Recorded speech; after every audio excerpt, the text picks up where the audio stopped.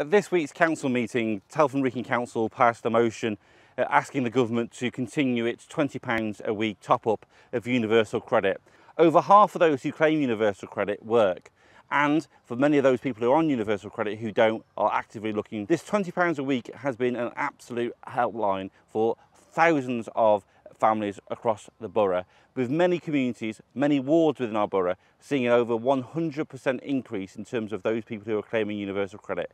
Also at the council meeting, we came together as a council to send a very heartfelt thank you to our nurses, our doctors, our porters, our cleaners, our teachers, our teaching assistants, all of our key sector public workers, our retail workers. There are so many people that I could mention. Thank you on behalf of all of Telford Wrekin for all those people who have worked so hard to help this borough continue over these unprecedented of times. The day has arrived where the exotic zoo here in the heart of Telford Town Park has opened. Telford Wrekin Council have really supported Scott and his team here over the last few months to turn a vision from a page into reality, and I can't wait to see you, our residents, come and enjoy the experience of the exotic zoo. School is out for the summer holidays, and it's going to be more important than usual for us as a council to put on activities for young people and children right across Telford Wrekin, and we've got a fantastic summer plan. Working with our partner